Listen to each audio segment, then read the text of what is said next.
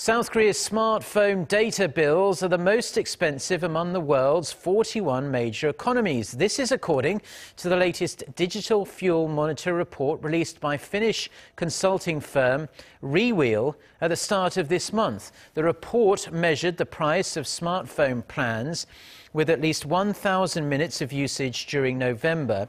Korea's prices were the most expensive at nearly $16 per gigabyte of 4G smartphone data, whereas the same amount of data costs less than 50 cents in Finland. Rewheel's report also highlighted Japan, Canada and the US as having excessive data prices.